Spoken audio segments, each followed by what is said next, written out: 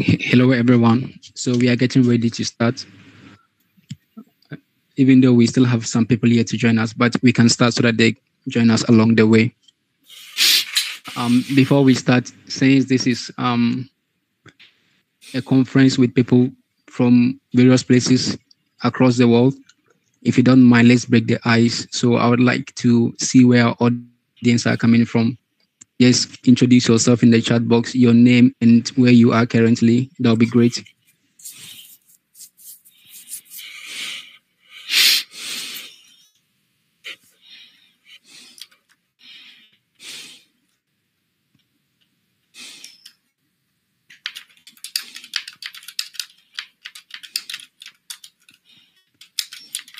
Please, let's break the ice. Just type your name and where you are coming from or where you are currently, where you are staying, place of residence at the moment.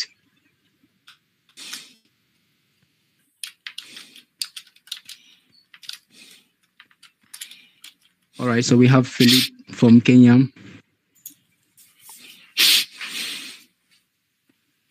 Okay, all right. So we have Pat from Texas. We know. Samuel from India.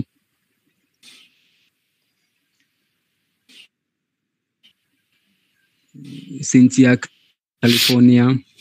Dr. Neha, India.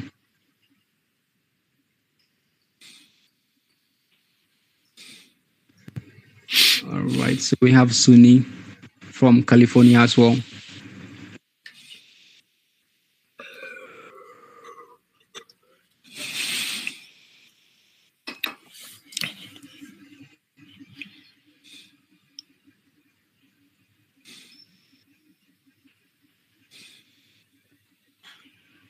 All right, that's great. So once again, good morning, good afternoon, good evening, depending on where you're joining from. I am the main host for today's event, and my co-host is Samuel Mawuto, and I'm currently based in Ghana. And my colleague, even though he's from Ghana, he's in India currently. So together with him, we will be hosting today's event, the Forensic Post Online Lecture Series, Episode 8. We'll be looking at latent fingerprint development and comparison which is going to be handled by Mr. Pat Wertheim. So without much further ado, I would like my co-host, Mr. Samuel Mawuto, to come in and give us an introduction of the speaker before we start. Sam, if you are there, please kindly take over. Yeah. Hello. Please, am I audible? Yes, please, you are audible. Oh, okay. Good morning, good afternoon, good evening, depending on where you are joining from. I welcome you all to another episode of Forensic Post Online Lecture Series with Mr. Pat A. Wertheim, a latent print examiner and consultant, Texas, USA, on the topic latent fingerprint development and comparison. We'll give a very brief introduction about our guest speaker. Mr. Wertheim boasts a distinguished 50-year career in law enforcement, with a significant portion dedicated to the examination of latent fingerprints. Alongside his primary role as a latent fingerprint examiner, he's an independent consultant specializing in crime scene and fingerprint-related matters. His extensive formal education spanning the years 1966 to 1988 includes studies at Texas A&M University in geophysics, Schreiner College in law enforcement, University of Virginia in fingerprint and photography, and Collin County CC in arts. Throughout his illustrious career, Mr. Wertheim held various key positions in professional law enforcement and related fields. His titles include latent print examiner, CI fingerprint tech, physical science trainer, criminalist, LPA director of training, vice president, identification supervisor, patrolman, sergeant, identification officer, detective, among others. He accumulated an impressive portfolio of more than 100 law enforcement training certifications, covering a wide area of topics such as homicide investigation, and tactical police driving. Mr. Wertheim, Mr. Wertheim expertise extends beyond the routine tasks of a latent print examiner. He has presented over 100 papers to professional organizations covering critical subjects like latent print fabrication, detection of forged and fabricated latents, and latent print powder techniques. His dedication to professional development is evident in his numerous certifications, including Certified Latent Print Examiner, Certified Temp Print Examiner, and Certified Senior Crime Scene Analyst by the International Association of Identification, IAI. His dozens of published books cover a broad spectrum of topics, including explaining fingerprints to the layperson, detection of forged and fabricated latents, and crime scene note-taking, showcasing his in-depth knowledge and then commitment to advancing forensic science. In addition to his certification and published papers, Mr. Wertheim holds instructor certification from the Texas Commission on Law Enforcement Officer Standard and Education. He possesses basic, intermediate, and advanced law enforcement officer qualification acquired from the Texas Commission on Law Enforcement Officer Standards and Education during the years 1973 to 1989. His commitment to maintaining high standards in law enforcement is reflected in his voluntary retesting certification in 1996, 1999, 2002, and 2005. Mr. Wertheim's contribution to the field has been recognized throughout various awards, including the Best Paper Award at the Fall Meeting 1989 of the Southwestern Association of Forensic Scientists. In 2002, he received the Director's Award for Law Enforcement from the Oklahoma State Bureau of Investigation. And then in 2007, the Arizona Department of Public Safety Crime Laboratory honored him with the Special Recognition Award. While some of his certifications have expired, Mr. Wertheim's impact on the field of law enforcement and then latent fingerprint examination endures as a testament to his dedication and then expertise. Again, in addition to his professional achievements, Mr. Wertheim has been actively involved in various professional associations, including distinguished memberships, serving on committees, and then even assuming leadership positions. His impactful testimony in high-profile cases globally further cements his legacy as a leading authority in latent fingerprint examination and law enforcement.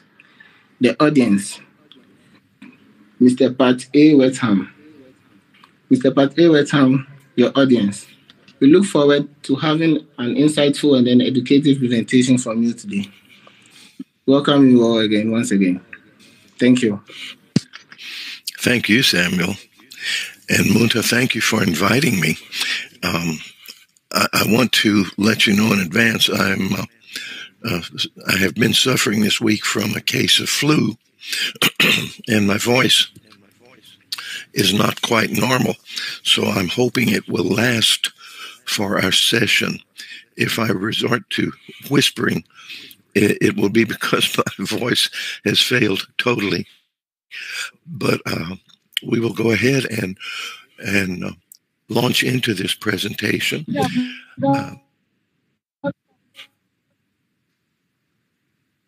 Okay, so I have prepared a PowerPoint.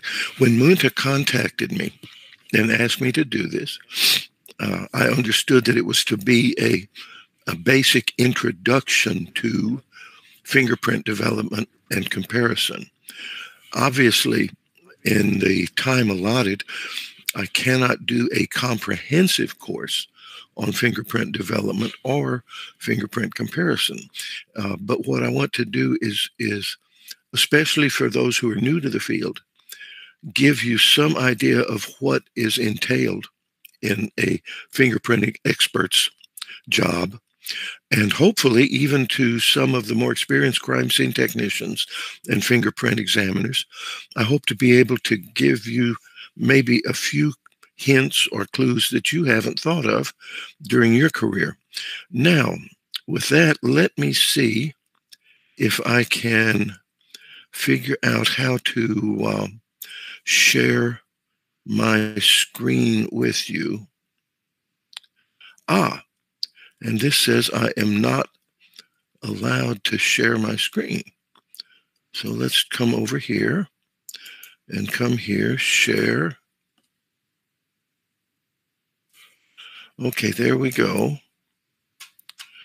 And now let's come to here.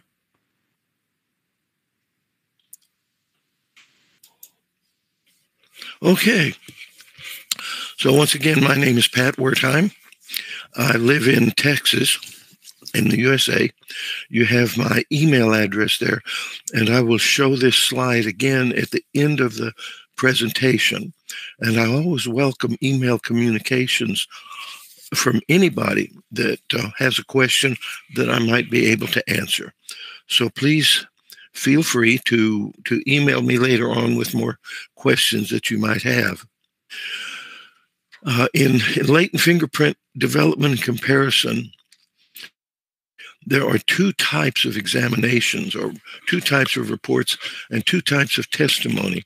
The first is the fact witness, and this is the person who processes the crime scene, processes evidence, develops the fingerprints and captures them, but does not do the comparison. The other kind of witness and the other kind of fingerprint expert is what we refer to as the expert witness. And that is the person who compares the finger marks with the known prints of different people and forms a conclusion as to the source of the finger mark. So I want to cover both of these. The non-expert, who is the crime scene investigator, the crime scene officer, the laboratory technician who develops prints, who photographs them. And then secondly, in part two, I will talk about the comparison of fingerprints and identifications and the expert who testifies to them. In fingerprints, there are two basic types. The first we will call a mark. And a finger mark is from an unknown source. In the United States, we call that a latent print. In most of the world, it's called a finger mark. It's usually invisible to the naked eye or to the unaided eye. And the technician's job is to make the fingerprint visible so that it can be preserved and later compared. When I talk about a print, I'm talking about a fingerprint taken from a known person, usually with ink or with a live scan device. And the expert then compares the marks and the prints to determine if they came from the same individual. There is no validated method to determine the age of a finger mark, except that in general terms, when questioned in court, I will testify that it was probably left after the last thorough cleaning of the surface on which it was found. Now, there is a reason that we can't determine the age of a finger mark, and that is we don't know the composition of it at the time it was deposited. It could have been simply sweat and moisture from the palm of the person's hand. It could have contained sebaceous materials or body oils if the person had rubbed his hand across his face or through his hair. It could contain other more substantial elements, such as motor oil, for example, from a car mechanic, or shortening or lard from a person who has been working in the kitchen. So because we don't know the exact composition of the fingerprint residue or the mark at the time it was deposited, we have no way of being able to determine the age of that mark. And the other thing that's important to remember is that the presence of a fingerprint or a finger mark on a surface only proves that the person to whom it can be identified touched that surface at some time in the past. It is not up to us as fingerprint experts to infer guilt on the part of a person whose fingerprint we identify. We can only determine the identification, the source of the fingerprint, and it is the responsibility of the jury or the judge or the court to determine innocence or guilt when it comes to a specific crime. In general, when we're examining surfaces for fingerprints, the sooner we can conduct an examination after the crime has been reported or after the mark was deposited, the more likely we are to develop that print and be able to preserve it. The longer the time interval between the deposition of a print and our attempts to make it visible, the more likely it is to deteriorate. Now, having said that, I'll go back and repeat what I said earlier, that we don't know the exact composition of a finger mark when it's deposited.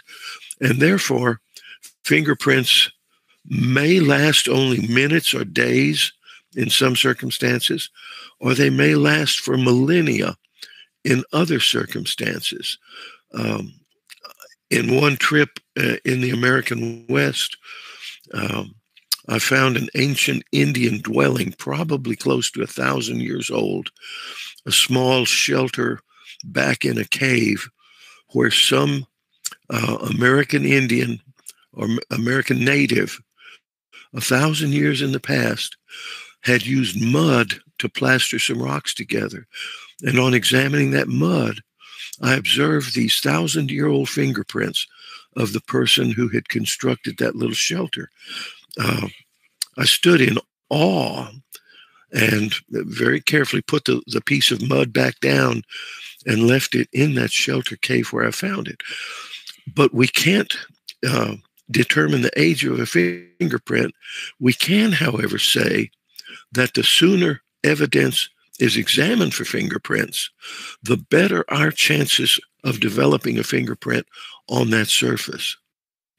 We can also say that the less handling an item is subjected to prior to processing, the better our chances of finding a fingerprint.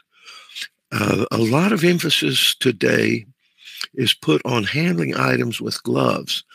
I would suggest to you that that does little to preserve the finger marks that are on an item. Gloves only serve to prevent you from leaving your fingerprints on the item. But if your glove touches on top of another fingerprint, it can easily remove the fingerprints on the item you're handling. Most important when you're handling an item is to assess the item initially for the location where the finger marks are most likely to be developed. And then don't handle it in that area. As I taught in classes for many, many years, when you're handling an item of evidence, handle it in a manner inconsistent with normal handling.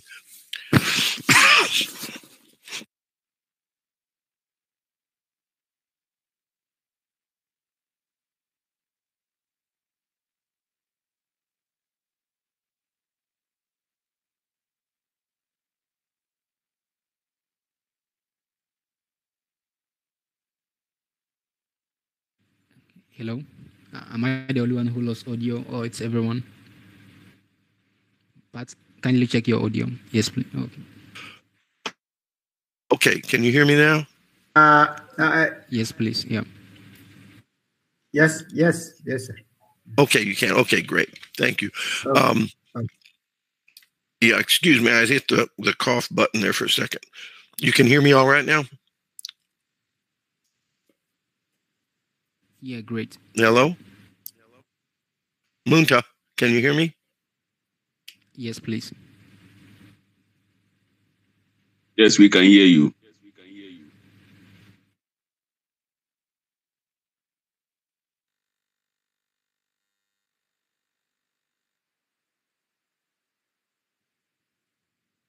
Yes, please. We can hear you.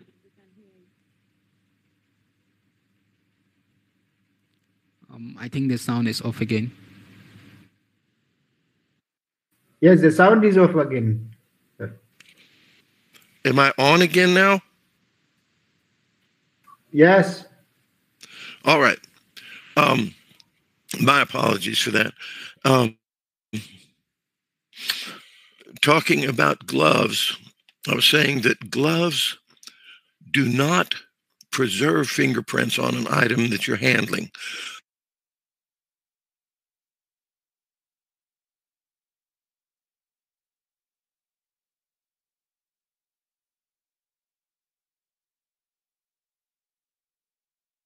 Depositing our own fingerprints, and gloves prevent us from depositing our own DNA on an item that might be later examined for DNA. Therefore, at crime scenes and when handling evidence, we wear gloves, but we have to be careful not to handle an item. The best rule is to think about normal handling, how the criminal might have handled a specific item, or how the criminal might have proceeded to the crime scene. And then don't touch the surfaces that are most likely to have fingerprints, but handle items in a manner inconsistent with normal handling. And if a part of a surface is incompatible with the preservation of marks, handle it there. The classic example is a handgun that has checkered grips, where you will never develop fingerprints on the grips of the handgun. Therefore, if you handle the gun by the grips, you do not run any danger of destroying fingerprints that might be on other parts of the weapon. As often as possible, when I was at crime scenes, I would process most of my evidence at the scene of the crime. However, there are some items which we take back to the laboratory now because of the wide variety of development techniques that are available to us there. And any items that are going to be seized and kept as evidence should be processed in the laboratory where you have more control over it. But where you have a large number of items at the crime scene, it may be preferable to process them there and seize only those items on which marks are identifiable, and keep those items as evidence. At a crime scene, normally we will use fingerprint powders, and there are two types of powders.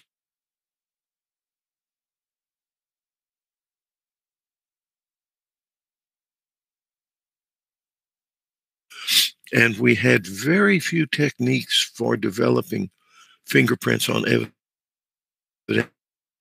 at that time. Typically, we use powder on non-porous surfaces, and we used a chemical called ninhydrin on porous surfaces.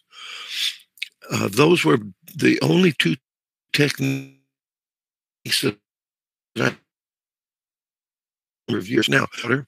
There are magnetic powders and non-magnetic powders. We use the magnetic fingerprint powder on non-magnetic items, aluminum cans, glass bottles, window panes, for example, countertops or door frames that are painted. The magnetic fingerprint powder works very well on non-magnetic items, but not so well on items that themselves are magnetic. For example, a steel gun or a steel knife may not be the best surface to process with magnetic powder, because the powder itself will cling to the iron surface. The other type of powder is the non-magnetic black fingerprint powder.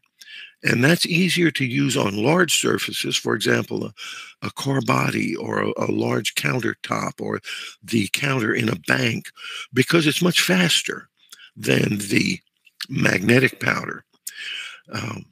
And we use a soft fiberglass brush, usually. Originally, hair, and they were called camel's hair brushes. And don't ask me why the the brush was made of squirrel's hair and called camel's hair. But those were the original brushes. When fiberglass came along, fingerprint brushes were more often made of softer fiberglass, which is much better for applying the fingerprint powder. Now, occasionally you will find a greasy finger mark that will overdevelop with black powder very easily, and this is especially true on a car body. And if you're fingerprinting the body of a vehicle, a car or a truck, and you're using the black powder and a fingerprint develops into a large blob, you can sometimes clean that up and actually make it into a usable finger mark with the careful application of magnetic powder, which will remove the excess black powder. I would urge you to experiment with this method using your own fingerprints before you actually try it on evidence. But an overdeveloped fingerprint on a car body can be cleaned up sometimes using magnetic powder. Never use the powder straight out of the jar. There are several reasons for this, and I will demonstrate, or I've got some photographs that I took showing how I prefer to use powder. I use powder out of a shallow dish, and an ideal disposable dish can be made from an inked fingerprint card. In the United States, we use cards that are 8 inches by 8 inches, and they're on a very heavy paper stock. When you dip your fiberglass brush into the fingerprint jar, you're actually mashing the powder or compressing it into small balls or clumps that will leave streaks like pencil marks on a surface that you're fingerprinting. Whereas if you're working out of a shallow dish, your brush can actually be used to grind the powder up finer so that you're using a better powder for fingerprinting. And then the dish can be held under the surface you're fingerprinting to catch excess powder to prevent that from making a mess at a crime scene. So we never use our fingerprint powder straight out of the jar. We never dip our brush into the jar. And a second reason for that is that if there is contamination on a surface, that is to say contamination with DNA, then that DNA, trace amounts of it can be transferred back into the fingerprint powder. And subsequent crime scenes can be contaminated with DNA from previous crime scenes where that DNA is carried by the fingerprint powder. So I recommend that you never use fingerprint powder directly from the jar. Rather, what I suggest is you take a fingerprint card, cut it halfway through, cut it from anywhere on the card to the middle of the card, and then overlap the cut edges just slightly and run a strip of tape to connect the two sides. This creates a very shallow dish then. When you dump the fingerprint powder out of the jar into the dish, you'll see those little balls that I was talking about. Little balls or little clumps of fingerprint powder. If those little balls or clumps get stuck in the fingerprint brush, then you leave streaks that look like pencil marks across the surface that you're trying to fingerprint. So when we dump the fingerprint powder into this shallow dish that we've made, we can use the fingerprint brush to grind that powder up much, much finer. A second advantage of constructing this little dish, especially out of a square fingerprint card like this, is that you can place the edge of that dish against a surface and then powder the surface and capture the dust that is falling off of the fingerprint brush so that it doesn't fall to the floor or fall into the carpet. Many times when I was a supervisor, new fingerprint officers would do more damage to a house with fingerprint powder than the burglar had done by breaking the window and entering the house. I have seen whole rooms of carpet destroyed by spilled fingerprint powder. I've seen furniture destroyed by fingerprint powder in the upholstery. And so I was instructed my crime scene technicians when I was training them to construct a small dish like this, put perhaps only a teaspoon or a half a cc of fingerprint powder into that little dish, grind it up, and then use it with the dish to capture the excess powder. And then you can add a little bit more powder as necessary while you're processing the fingerprint. Once a mark has been developed with powder, it should be photographed in place before it is lifted. When I got into this business, that was not always possible because of the cost of film, the cost of the chemical developing, the cost of printing the photographs. But with digital photography, it is always possible to photograph your fingerprints before you lift them. When they're photographed, you should have a scale in there to show the size of the print. You should also have some kind of marking to show which direction is up. One of the big hazards of lifting prints is that wrinkles can occur in the tape. Therefore, you have to be very careful to avoid wrinkles. And once you lift a print, you should immediately write down all of the case information on the card. Date, time, the address of the scene, the offense, case number, etc. Now, in a large crime scene, you may not want to take the time to fill out every card completely before you move on to the next print. But you should at least put down the surface from which that print was lifted and the time that you took the lift. And then you can fill in the rest of that information later. I mentioned that wrinkles are one of the big problems with tape when you're lifting a fingerprint. On a flat surface, you start with the tape off to the side of the mark and smooth it then gently across the mark where you can avoid wrinkles. That's not a good method on a curved surface. For example, a vase or a light bulb or a round doorknob. Where you have a mark like that, if you start off to the side of the mark, you will actually increase the danger of wrinkles developing in the middle of the finger mark. So on a curved surface, you're better off starting the tape in the very center of the mark, but you have to be careful when you do that, that the tape does not touch the surface and then lift and then touch it again a second time. So you want to get it down firmly in the center of the print and then smooth it outward away from that. And as soon as you put the lift on the card, draw a picture or some indication of where the mark was on the surface and indicate directionality. Usually you'd indicate the direction up with an arrow next to the finger mark that you have placed on the card, next to the piece of tape. This is a typical lift card that is available commercially. This comes from the company called Evident. Their website is shopevident.com, and they sell a number of fingerprint supplies. It has boxes for all of the information on it.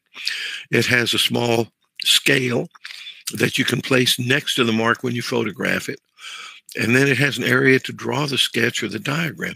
The tape itself would be placed on the reverse side of this card. The first police department I worked for in 1973 was very cost conscious, and they did not want to spend the extra money that these cards cost.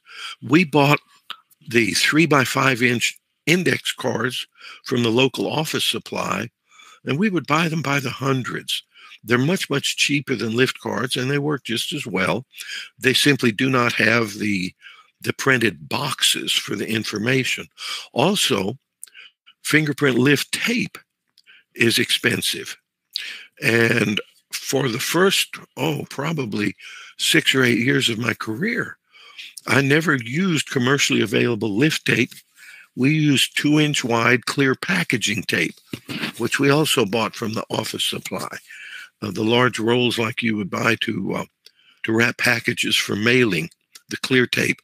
So we would use plain index cards and commercially available packaging tape as a much less expensive alternative to the commercially available lift cards and lift tape. The chemical that we use to develop fingerprints on paper, is called ninhydrin. You can buy it in a powder form, or you can buy it pre-mixed.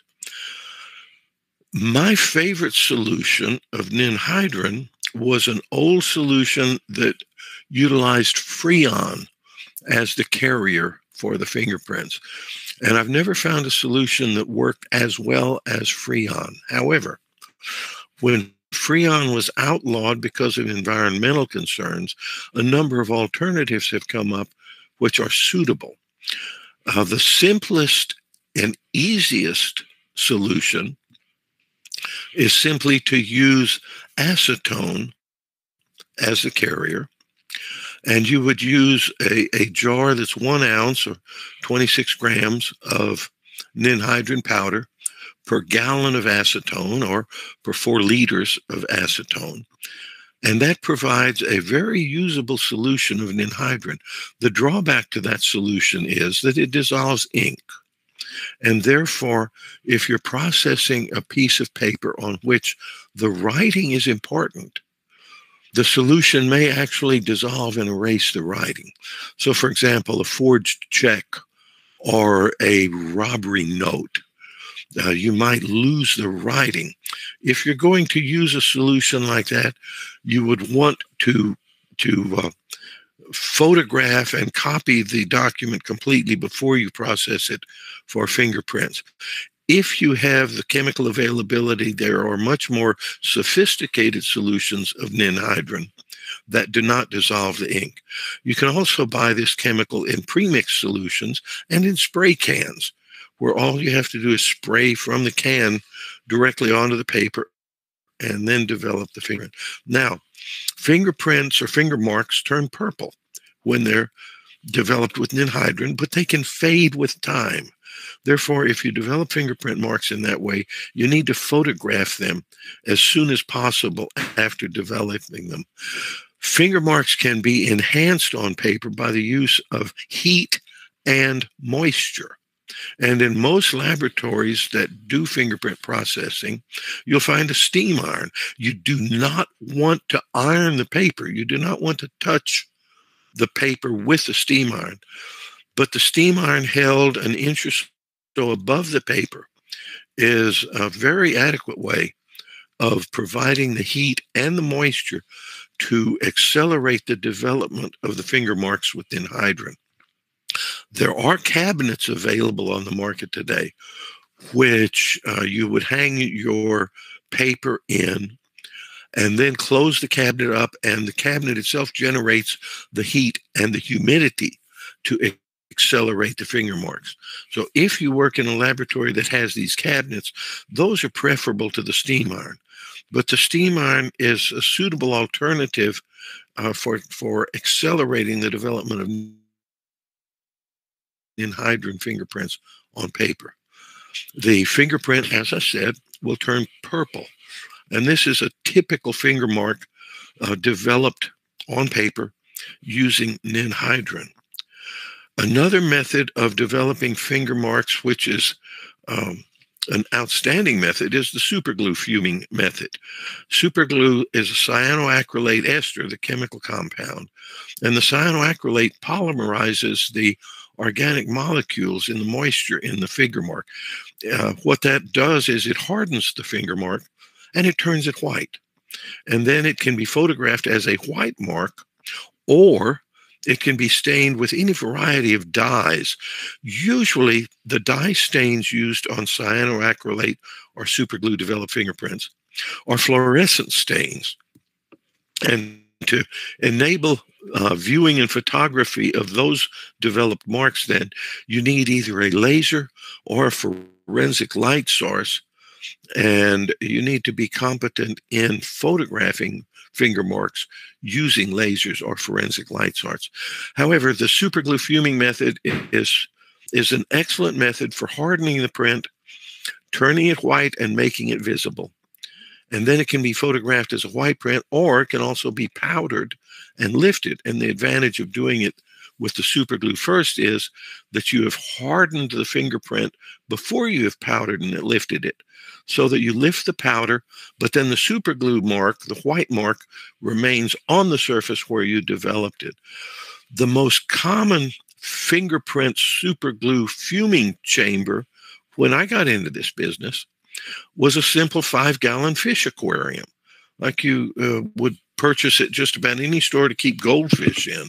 A 5-gallon aquarium with a cover on it makes an excellent chamber in which to hang items that you want to super glue. You can see several little clips in the picture on your screen, several little clips on the lid of the item. You would put the super glue in one of those little aluminum dishes in the chamber. You might put in a little dish of hot tap water to give it a little humidity. And then you would hang your items in there and watch the fingerprints develop. When I did this, I would always put one test print on an item and watch my test print develop to make sure the fingerprints, that the super glue was working. And in a situation like this, frequently people would put a fingerprint on the inside of the glass and watch it develop.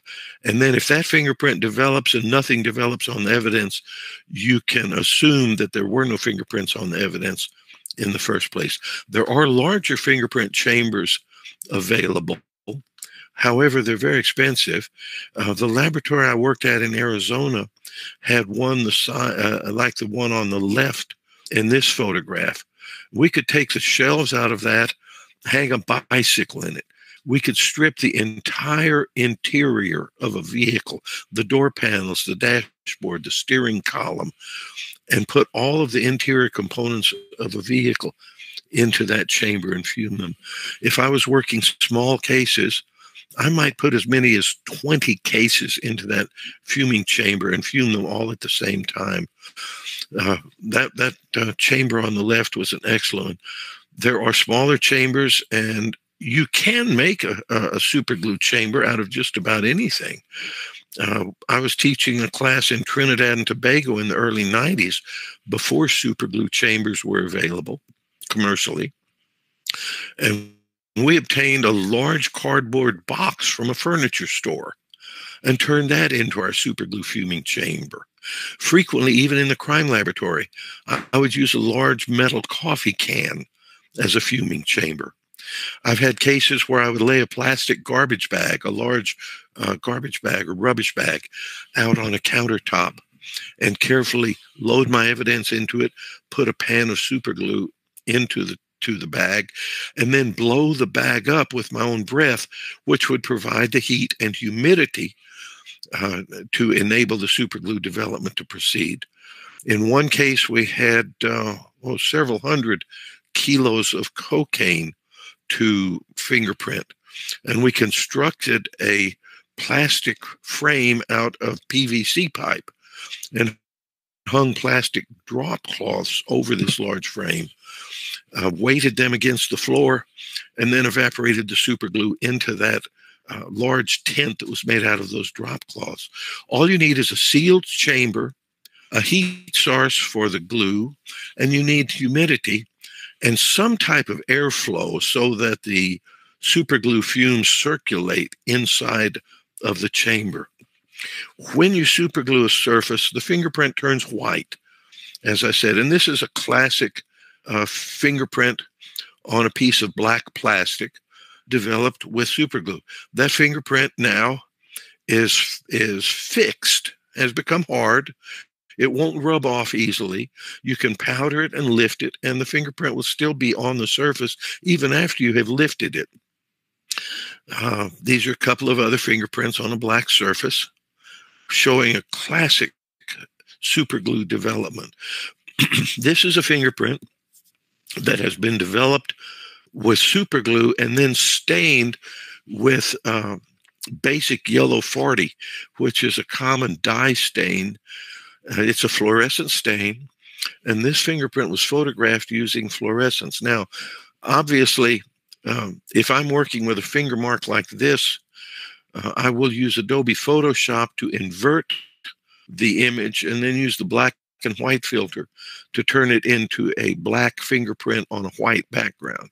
I use a lot of Adobe Photoshop when I'm working with dye-stained fingerprints to correct the color and tone of them. There are dozens of other chemical techniques, more advanced techniques for developing fingerprints. It's beyond the scope of this introductory presentation to go into any of those. A good fingerprint training program can run up to 5 years, where you learn all of the sophisticated chemical techniques and you learn all of the comparison techniques. You learn how to use the lasers, take laser photography, and also become proficient in the imaging software such as Adobe Photoshop, so that you can process the images and then use the software to prepare court charts and court exhibits as well. A technician writing a report on developing a fingerprint should include these items in the report. And looking at the clock, I'm going to speed this up a little bit. This PowerPoint presentation will be available to you either through the host today, or you could email me directly, and I would be glad to provide this presentation to you. The elements of courtroom testimony for crime scene investigators: number one, state your qualification, then go into the methods of processing, then discuss, and number two, you would discuss the methods of processing in general. And in number three, you would discuss the items you examined and the specific methods you used. And then the fourth area of your testimony would be the results. And that's where you would introduce into evidence the fingerprint photographs and fingerprint lifts. Now, part two of today's presentation is the comparison of crime scene marks with the known fingerprints. Much of my teaching, much of my career and much of my teaching is based on the work of David Ashbaugh with the Royal Canadian Mounted Police in his paper, Ridgeology, which was published in the early 1990s in the Journal of Forensic Identification. David Ashbaugh subsequently wrote a book called Qualitative Quantitative Analysis. However, I preferred his earlier paper, and I would be glad to send you a copy of that paper via email if you're interested in that. It's perhaps the most succinct and understandable explanation of fingerprint identification that I've ever read, and I used that paper extensively in my teaching. There are three phases that we go through when we're analyzing or examining finger marks to determine their source or to identify a person. First is the analysis, second is the comparison, and third is the evaluation. Let me talk about those steps. Analysis focuses exclusively on the mark without reference to the known fingerprints, the inked fingerprints, the live scans, whatever you have. You begin by analyzing the unknown fingerprint, the latent fingerprint, the finger mark, the lift or the photograph that you have. And you analyze the mark for the distortion that might be present, for the pattern of the ridges, to try to determine the source area of the skin. Is it a finger? Is it a palm? Footprints, even bare footprints, occasionally are developed. You want to determine the orientation. And finally, during the analysis of the mark, you want to pick a target. Now, a target is usually a cluster of points, ridge endings, bifurcations, and dots. A target may be some other feature, like a scar or a prominent crease in a palm print, for example, might be a target that you would search for. The target is what you will memorize in the unknown fingerprint and then search for in the known fingerprints. Once you find the target, then you can proceed with the comparison. The target should be at or near a focal point. The focal points, of course, are the deltas and the cores that are present in finger marks or in palm prints. If you are using a cluster of points, 3 or 4 points, 2 techniques that I always used and I taught my students to use is, first you draw the target group. Drawing the 3 or 4 points in a small picture helps you to memorize that target group. And finally, if you can give a name to a target group, for example, a little enclosure inside the delta, I might call that a banana. And when I'm searching the ink prints, I don't repeat the word enclosure. I repeat the word banana, looking for the banana, searching for the banana, trying to find the banana. Because if you can give the target a name like that, it will help you to recognize it again when you see it. 2 overlapping ridge endings might be a handshake. I'm looking for the handshake, where 2 little ridge endings overlap each other. Naming the target helps you recognize it. Drawing it helps you memorize it. Naming the target helps you memorize it. After you've done a thorough analysis of the unknown print, you've drawn the target, you've given it a name, you've memorized the target that you're going to be searching for. Then you begin the comparison. And you begin the comparison by focusing on the known fingerprints of your person with minimal reference back to the mark itself. If you have memorized the target correctly, you will recognize it again when you see it. You don't have to constantly go back and forth at this point. The more time you spend in the analysis of the fingerprint, the less time you will spend in the comparison of the fingerprint, because the target will be more easily recognizable to you. Once you find the target, then you proceed to put them down side by side and go back and forth between them. Now, I would say, too, that the pattern may not always appear the same in the market as is in the print. Normally, if you've got a whorl pattern in a mark, you're going to have a whorl pattern in the print. If you've got a loop pattern in a mark, you're going to be looking for a loop pattern in a print, etc. There are recorded cases of prints which are drastically different in appearance between the mark and the print itself. So you don't want to put on blinders. You don't want to confine yourself there. Once you find your target, then you put the prints down side by side and you go back and forth. If you can't find your first target, go back and find a second target in the mark. Search for the second target.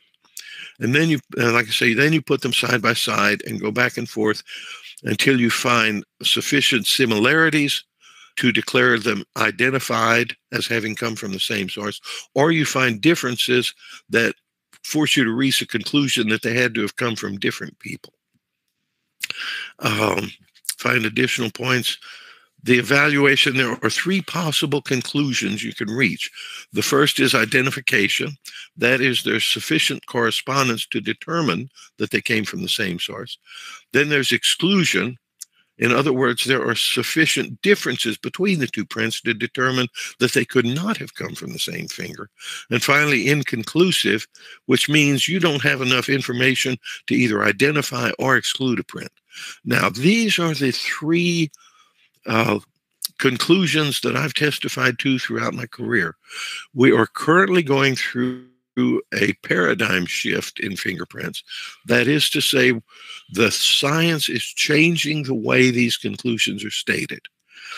And in the future, we're going to find ourselves testifying to strong support for same-source identification, moderate support for same-source identification, no correspondence to conclude identification or exclusion, moderate evidence for exclusion, and strong evidence for exclusion.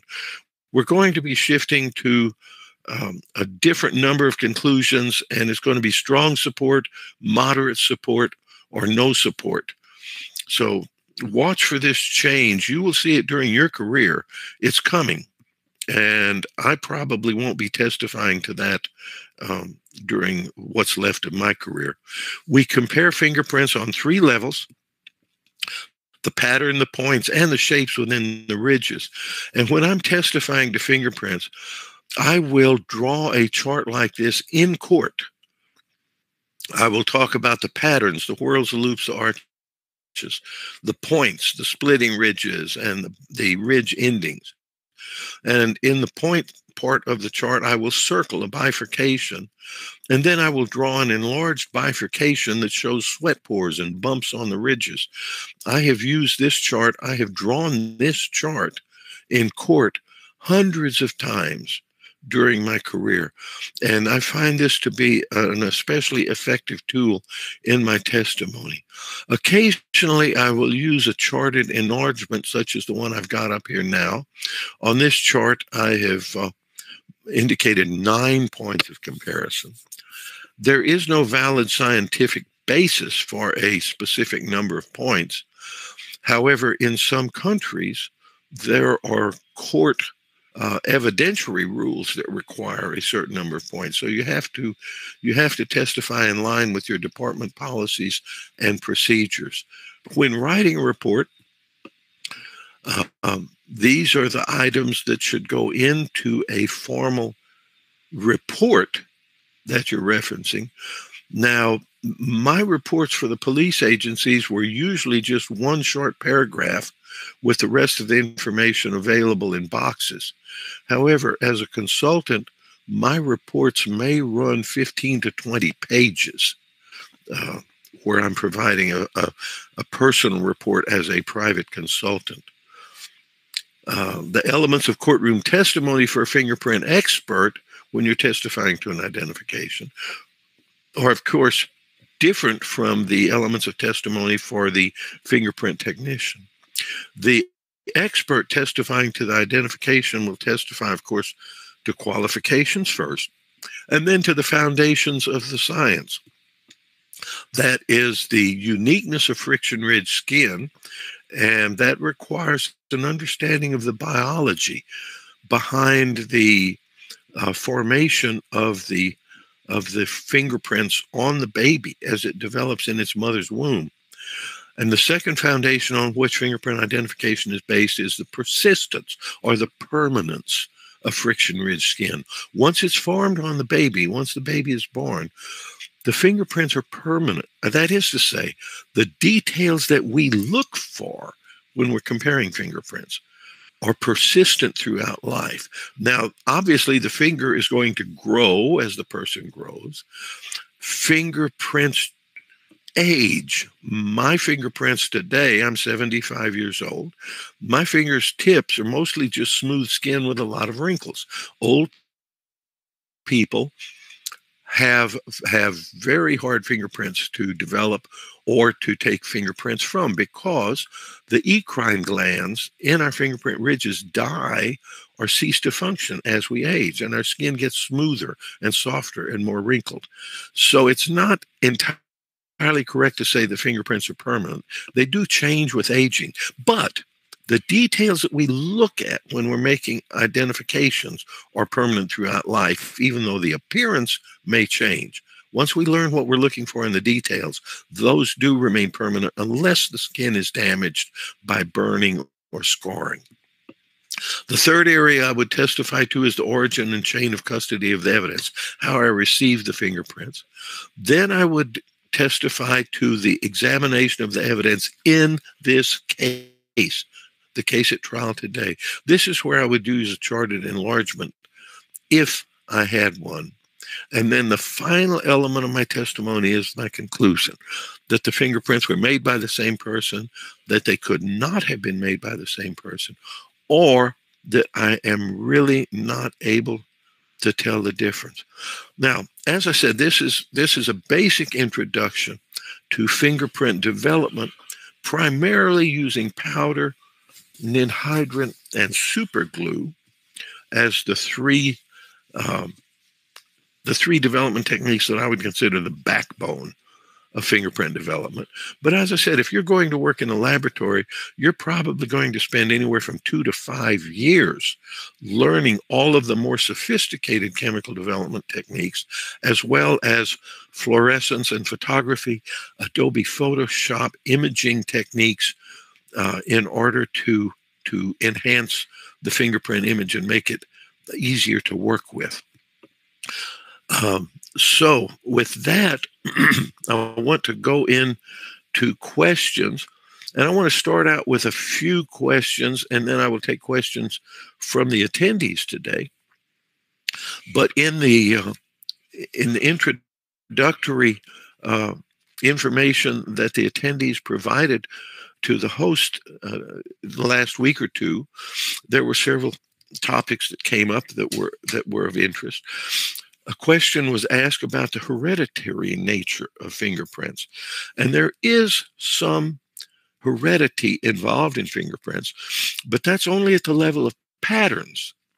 The patterns on the fingerprint, that is to say, the size of the fingerprint, the ridge counts, the whorls, the loops, the arches, patterns tend to be hereditary, and the pattern is dependent upon the size of the volar pads on the baby at about a week 10 or 11 during development of the tiny baby in its mother's womb. Volar pads are the meaty pads on the tips of the fingers and in the palms, and you can't see these on your hand because they have regressed during the growth. But on that tiny, tiny baby, as it's developing in the womb, these pads are very prominent on the fingertips and in the palms. And it is the size and shape of those volar pads on that tiny baby that determine the patterns that are going to develop on the baby. However, the individual bifurcations and ridge endings, the enclosures, the sharp ridges, the dots that we use for identification, those are random and are subject to differential growth on the fingerprint as the skin is growing and enlarging between about week 11 and week 16 of the development of the baby. So while the patterns of the fingerprints are hereditary, the points that we use for comparison are not. You might expect then, if patterns are hereditary, that there would be a closer similarity of fingerprints between siblings, and that's true. Brothers, for example, will have closer fingerprint patterns than strangers in the general population. And the most similar fingerprints, of course, on patterns will be identical twins. But even in identical twins, the individual bifurcations and ridge endings will still be different. So identical twins, although they may have very, very similar patterns, will still have different fingerprints. Another question asked during the pre-course information was about touch DNA and latent prints. DNA detection has become so sophisticated. When it was first brought about in the early 90s, it took at least a whole drop of blood at a crime scene before you could develop a DNA profile. And now you can develop DNA out of many of the fingerprints at a crime scene. It's possible even to develop DNA sometimes by peeling the tape off of a lift guard and searching for DNA in that fingerprint. I am not a DNA expert. I have been told by DNA experts that sometimes the development of touch DNA is of value for familial association more than it is for positive identification. So touch DNA sometimes can lead to a genetic search, and it can be determined that a family is more likely to produce this DNA than a stranger in the population without being able to specifically pinpoint a member of the family. And we've all read cases, I presume, of situations where DNA was traced back through genetics, through some of the ancestral websites to track down a potential suspect. The software I use, and another question that came up during those forums prior to the course, were the software I use. I use Adobe Photoshop. That's because I was trained on Adobe Photoshop. There are special software programs now for working specifically with fingerprints. And some of those are based on Adobe Photoshop. Some of them are completely independent of Adobe Photoshop. I use Photoshop because that's what I was trained on. I'm reasonably proficient in it. And maybe it's the old dog, new trick theory. I've used it for so long. I'm not particularly interested in trying to learn a new photo imaging technique. Photoshop works very well for me. I don't have to think about what I'm doing because it's become automatic with the fingerprints that I'm working with. A question was asked, can interdigital areas of the palm mimic fingerprints? And the answer is yes, they can. There are recurves in the interdigital and there are deltas in the interdigital that can look like fingerprints. But here's the difference. Part of the analysis of a finger or of an unknown mark, when we've developed a lift or taken a photograph of a print, part of the analysis is to determine the area of friction skin that the print came from. Did it come from a fingertip? Did it come from a palm? And what we consider there is normal handling. And normally, if you're handling an item, you can envision how it was touched. And that, as part of the analysis of the fingerprint or of the finger mark, considerations of normal handling will advise you on where to start your comparison. Now, in some of my comparison exercises, when I was teaching week-long comparison classes to fingerprint examiners, I would have something like a koan where somebody had touched the koan with the interdigital layer of the palm. And it would look like a fingerprint on that koan when in fact it was part of the interdigital area. But if you're developing that on something, for example, a water bottle or a countertop or a door or a window pane, then considering normal handling will help give you direction in where you're going to look for in the fingerprint. The question was asked, can we determine gender from the fingerprint? And that's getting outside my area of expertise. I would presume that from the DNA, we could determine gender, but that's just a guess on my part. I was asked about the accuracy and reliability of fingerprints. What I would say in that regard is that over a century of use of fingerprints as a means for identification, fingerprint identification has been proven very reliable and very accurate. One of our chief critics in fingerprint science is Simon Cole. Dr. Cole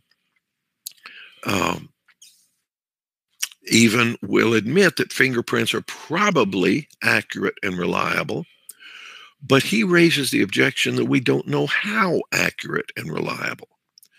The FBI said that in 1999, the FBI testified in the Byron Mitchell hearing in federal court in Philadelphia that the error rate for fingerprint identifications is approximately 1 in 11 million.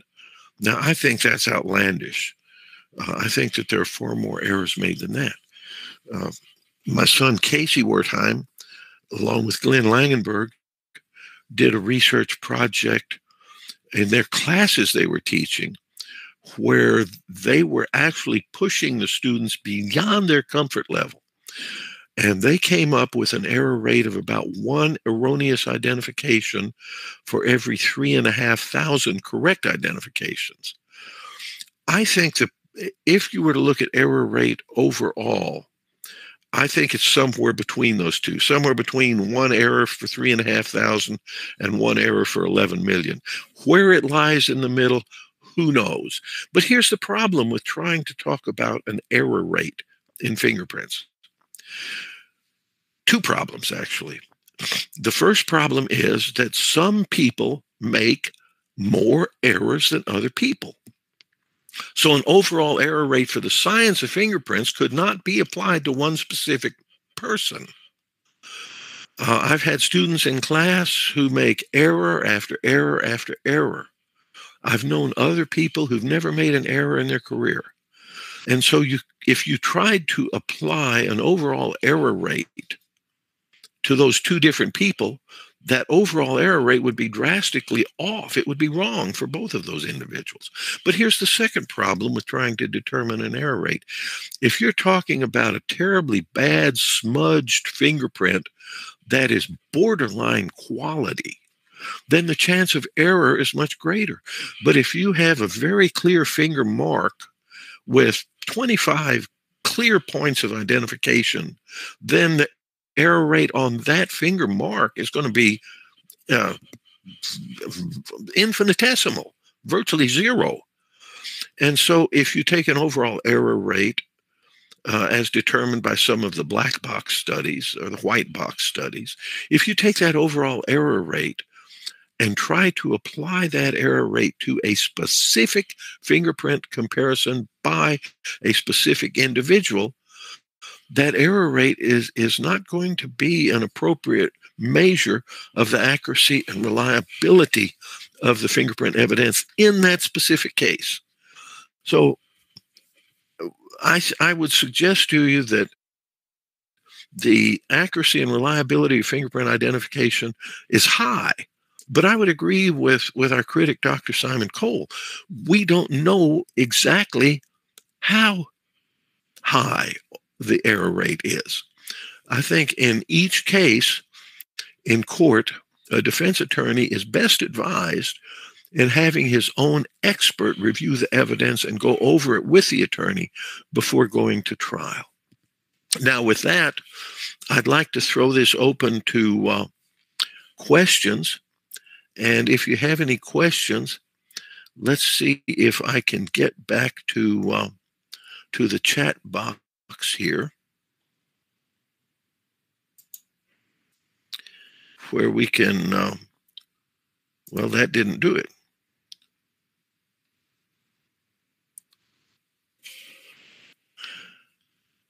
I can't see the chat box here to read if we have any questions. Munta, can you hear me? Yes, please. Sam, are you there? Samuel? Yes. Can you, or any of our attendees submitting questions? Hello? Okay, I think my co-host is. Hello, so yeah. I'll take over from there. Okay, then. Please attend to the questions. Oh, okay. Here we go. Yes. Okay. I've got it now. I've got the chat box up here so I can see. For the number of points to be considered. This is a point that many defense attorneys will bring up. How many points did you have? And the problem is that we don't just use points. And this is why I draw that chart in court that I showed. Oh, let me see. Hold on just a second. Here I am. Okay. Can you see me now, Munta? Yeah. Are you there, Munta? Yeah, I'm here with you. I can see you. Okay, good. When I'm testifying in court and I draw that chart that shows pattern, points, and shapes, what I tell the jury is that it is not scientifically valid to only use points, that the best scientific comparison uses all three levels, uses the pattern, the points, and the shapes. So, for example, if I have a whole lot of that, what we call level 3 detail, then I might be willing to make an identification on fewer points. But if I don't have any of that level 3 detail and the print is badly smudged, then I might not be comfortable making an identification unless I have many more points. The question might come up, what is the fewest number of points ever used to make an identification? And the answer is going to surprise you. But it was published in the Journal of Forensic Identification, I believe in 2001. And a print was identified with 0 points because it had so many of the level 3 details, the little bumps on the ridges, the sweat pores, incipient ridges that you couldn't count as points. And yet it was presented to the Scientific Working Group on Friction Ridge Analysis, Study and Technology, SWIGFAST. And over 30 of the fingerprint examiners, fingerprint experts present at SWIGFAST agreed that it was a correct identification. And so the total number of points, scientifically, there is no valid basis for determining a minimum number of points. Now, having said that, I will add that if your agency requires a minimum number of points, you have to abide by your agency policy. Likewise, if the court requires a minimum number of points, or if your country or state requires a minimum number of points, then you have to abide by that. Let me take that a little further, though, and say that, for example, at Fort Worth Police Department, the last crime laboratory where I worked, our policy required 8 points for a normal identification. There were 3 fingerprint examiners there. So if I made an identification with 8 or more points, then it had to be verified by one of the other examiners. But if I made an identification with fewer than 8 points, there were 3 of us, and then we all 3 had to agree on the identification before I could report it. So while we had an 8-point minimum in the policies and procedures, it was not really a minimum. It was a threshold where if we fell below 8 points, it required a more stringent verification before we could report the results. That would be my answer to how many points are required. It depends on the 3 levels of detail in the latent print, and it depends on your court rules of evidence, and it depends on your department policy where you're working. Which latent print methods recommended in terms of destructive analysis? If you want to preserve the fingerprint on the surface, superglue first. Superglue for non-porous surfaces. Now, superglue on porous surfaces is not a good method, but on porous surfaces, you would use ninhydrin or some of the fluorescent chemicals which work similar to ninhydrin, DFO, indane-dione, or some chemicals that can be used on paper, which some people believe are more sensitive than ninhydrin, and they produce fluorescent prints. So if you're using those chemicals, then you have to use either laser or forensic light source and photograph the print as it is glowing under that light source. Can automation and artificial intelligence contribute to streamlining? I think the answer to that is going to be yes.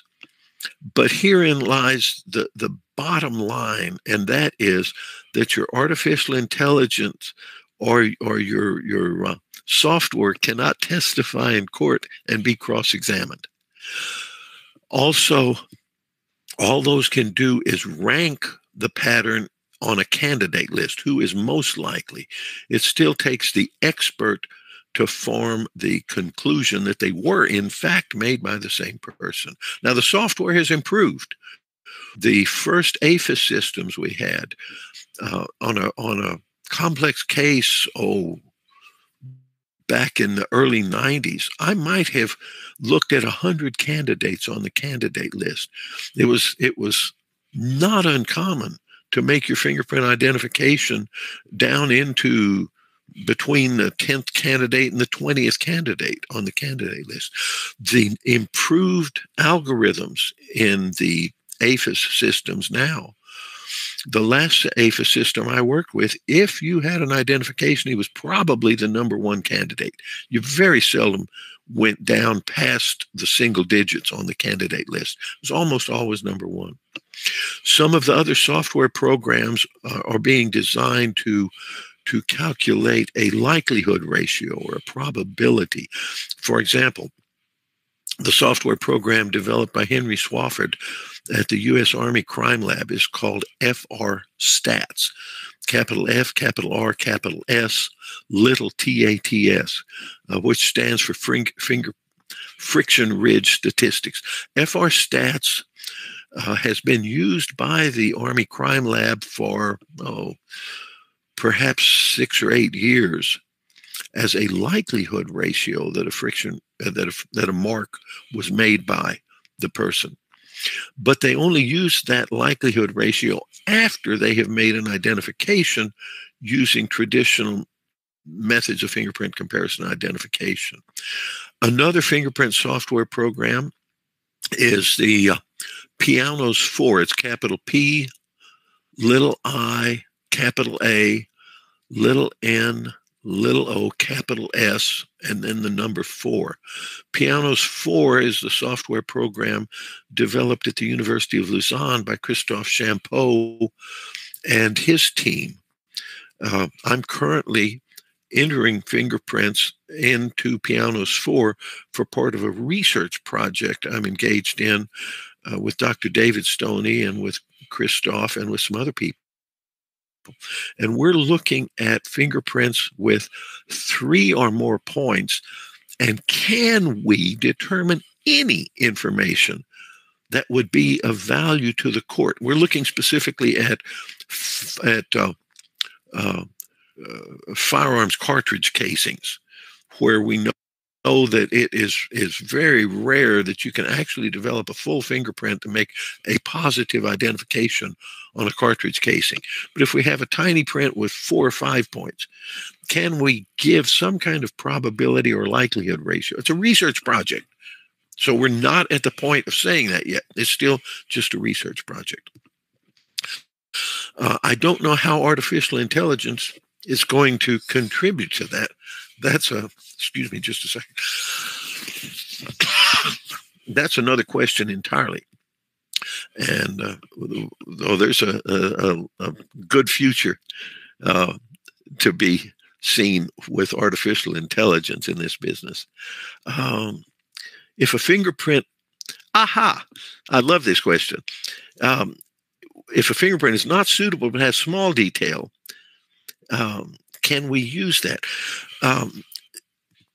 Edmund Locard in 1915 testified in court to a palm print that he identified on the basis of sweat pores alone. Now, in fairness, that print had probably 1,000 points in it. But just to prove, pardon the pun here, to prove his point, Locard compared the sweat pores in that print to make the identification. As I mentioned, that one print in 2001 that was published in the Journal of Forensic Identification, a 0-point identification based only on the level 3 detail. Is there a rule? And I'm reading down the question here. How do we count pores? Is there any rule for that? No. And frankly, in the U.S., we have what we call a Daubert hearing, which is to test the scientific validity of the evidence being presented. And it's a separate evidentiary hearing, not part of the trial. And I would have to believe that a Daubert challenge to level 3 detail might very well succeed in preventing an identification based on level 3 detail alone from being introduced in court. I don't know that we've ever had a Daubert hearing on level 3 detail alone.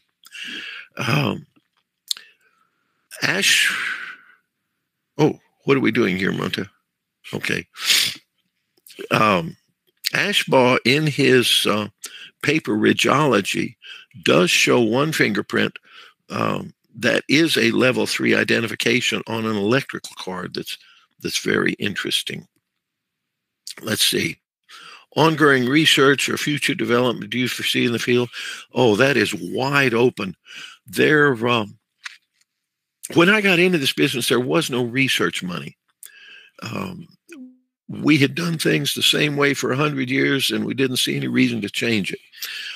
What has happened with Daubert and with some of the other critics, for example, I mentioned Dr. Simon Cole. I consider Simon a close personal friend, even though he's one of the strongest critics of fingerprint identification. Simon has published books and numerous articles.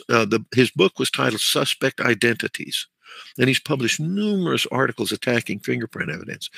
And as a critic of fingerprints, Simon Cole has actually created an environment where there is grant funding for research.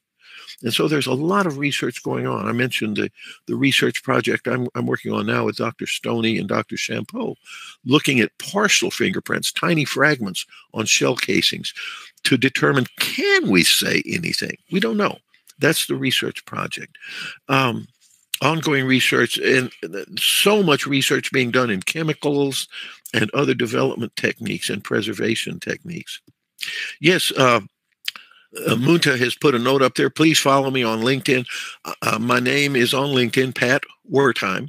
I publish a little article and post it late every Sunday evening here in Texas, so that it should be available around the world on Monday morning when you show up to work and pour your first cup of tea or your first cup of coffee. A little short article on some anecdote from my career, some of them from when I was a police officer, some of them from when I was a crime scene technician. Some of them are funny stories. Some of them are just tragic. Some of them are philosophy or history that I'm discussing. But something every Monday morning. And please check on LinkedIn, look me up, click to connect or follow, and check in on Monday morning to see what I've put up for that week. Is there any software that can totally compare fingerprints after the data is inserted? Not validated at this point. There are software programs. For example, I mentioned FR Stats and Pianos 4, and there are others out there on the market, but none of them have been validated. None of them can make a positive identification. The positive identification still has to be made by the expert, and then the software can be used to support that identification. But the software cannot make the identification on its own. My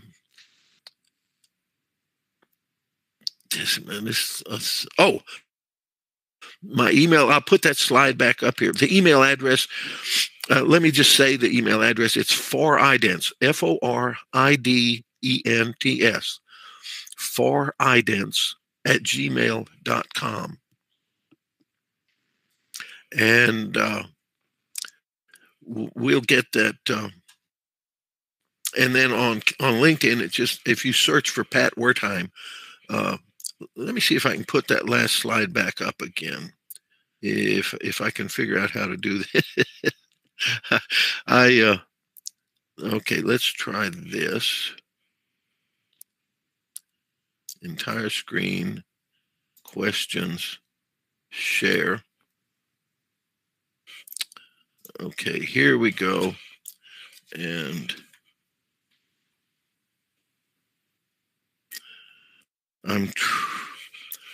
is that not coming up?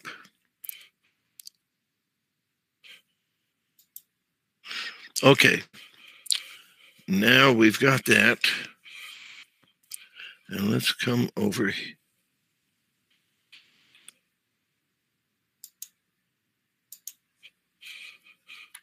Okay, here's my mailing address.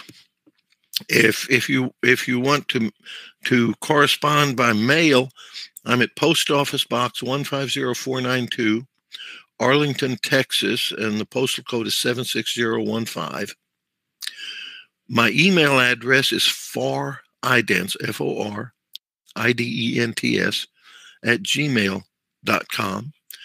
On LinkedIn, search for Pat Wertheim, WERTHEIM. And I'd be thrilled to communicate with you by email or by messaging over LinkedIn. And let's see, with that, I think we're out of time. So I will turn this back over to you, Munta. Okay, just two questions said, and we close. Okay, so I just wanted to know, Pat. I know over your careers you will be have to deal with these kind of critics of forensic science, especially in terms of pattern-related evidence. So mostly, what I realize is that they don't criticize the science, but they kind of try to make their case based on the individual, like they base their case or their I'm point having a on. very hard time understanding Munta. It's coming. It's very faint. Hello, hello. Yes, I can hear you, but it's very faint. Let me see if I can do something to turn this speaker up. Okay, there we go. Try now. Yeah. Hello. Yes. Okay, so I'm just looking at the challenges dealing with pattern evidence, like these critics of forensic science, especially with pattern evidence. For example, these kind of striations like tool marks, ballistic bullet comparison, fingerprint comparison. They kind of most of the base argument is on the expert. They kind of try to say that there is no kind of standard validation. You give two fingerprints to different experts with different training, and most likely they'll bring out a different outcome. So in that situation, like, how have you been dealing with the critics of forensic science who normally want to not attack the science? They believe or they agree that fingerprint is unique and it's reliable, but the challenge normally comes with the examiner. Right, and we're getting and you bring up a good point there, Monta. All areas of forensic science are under attack right now, and the effectiveness of a witness in court is dependent upon the witness's ability to communicate with a jury. I teach a separate class in public speaking and courtroom presentation, and in fact, I'll be doing a webinar on that topic. Yes. Are you there? Hello? Okay. I'll be doing a webinar on public speaking and courtroom testimony, how to be an effective witness, in the next couple of weeks for TriTech training. TriTech Forensics is the official training contractor for the International Association for Identification. And I would invite anybody to go to the tritechtraining.com website and check on that webinar if you're interested in that. But you're right. All areas of forensic science are under attack right now. And it's the effectiveness of the individual witness in court that is important in conveying your information to the court.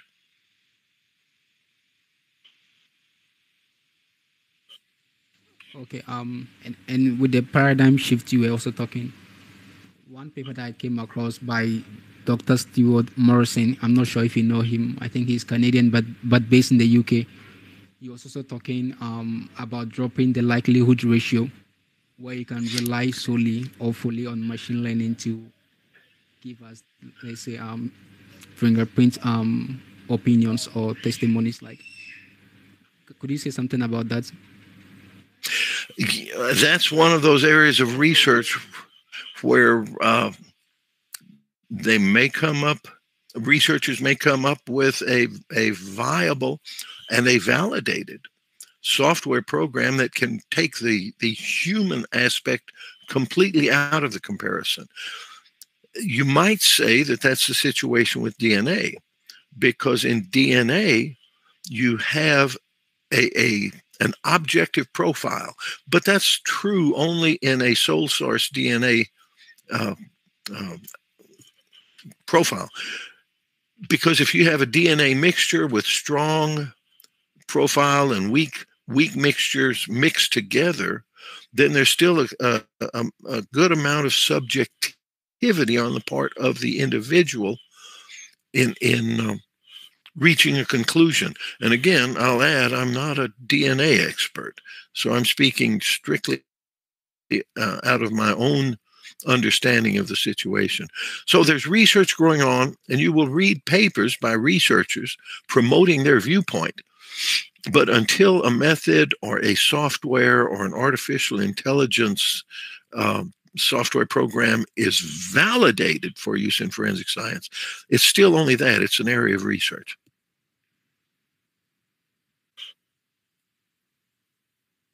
Yeah, I agree with you on that. And I was also considering the aspect of like we're not having like a similar case for all fingerprints.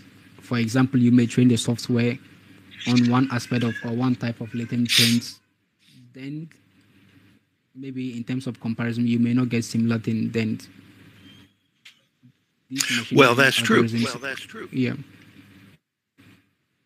wouldn't be able to function. So I guess it might take quite a lot of time, or maybe never, to get a complete software to handle those aspects. Right. Well, and so go for your PhD and get into research and help us get to that next level. Hopefully, I know there are a lot of fingerprint enthusiasts on this page or currently in this platform. I know one that is my co-host Samuel Monyo. He told me some time back that he would like to take his specialization in fingerprints. I'm sure your lecture would have, let's say, kind of whet his appetite more for the area. I'm sure he has learned a lot. Sam, do you have anything to say? Hello, Sam.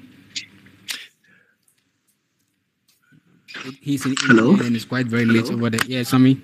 Yeah. I'm still here. Are you following? Oh, yeah, sure. Okay, so you want to be a fingerprint examiner. I hope you've taken a lot from this session. Yeah, on that part. Yeah. Please, any questions from the audience? Any question or suggestion or clarification? Okay, so without any question, I'll head up. Okay. I will be available as long as I'm alive to answer questions by email or by messaging on LinkedIn. So I would urge all of our attendees today to keep my email address and connect with me on LinkedIn, and let's meet there. Sure. And I have been following Pat for quite a while, and I've been learning a lot from his comments. Anytime I see his comment, I try to just go read what he wrote, because mostly the things he says are kind of mind-boggling. Yeah, he's kind of being straightforward. A spade is a spade, not a big spoon. Well, I talk about my failures too. In fact, my post that I will be putting up tomorrow night is about one of my most embarrassing moments as a police officer. So, if you want to read a funny story that I found extremely embarrassing at the time, check Monday morning and see what I've put up there. Sure. Okay, so without much further ado, I'll just head on to the announcement session. Hopefully, coming next month, we'll be having a workshop into R programming. So if any of our viewers or audience present, if you want to learn programming, R, we'll be having a session in R programming, hopefully next month. Then followed by the lecture. And we've also been planning to put up a conference, a global or international conference very soon. Plan is still in process, and I hope or I pray we still have Mr. Pat to join us to enlighten us more in this upcoming conference. Any audience that is present, you can check out our pages, our social media pages. We are available on LinkedIn as well, Facebook, WhatsApp, Twitter, or X, and Instagram. So if you follow us on any of our pages, we'll be giving timely updates so that you can follow us or subscribe to us for any of our sessions. We'll always keep you posted. So without much further ado, I would like to thank Mr. Pat very much for this insightful lecture. I've learned a lot, even, let's say, being a student and also a forensic enthusiast for over 6 years. I've still learned a lot from this session. A lot of information I wasn't privy to, but now thanks to this lecture, I am now well informed. I hope to keep learning, and I hope to keep in touch, so that every once in a while he can always keep me in check. Now, to our wonderful audience, thank you for staying with us. Thank you for your patience, and then we appreciate your participation. We hope to see you in our upcoming sessions. Thank you very much, all. We would like to close the session if nothing else. Okay. And thank you, Munta. It's been an honor. Thank you. It's been an honor. Thank you. It's our pleasure, Pat. Have a good day. Okay. Bye-bye. So, okay, we'll be meeting you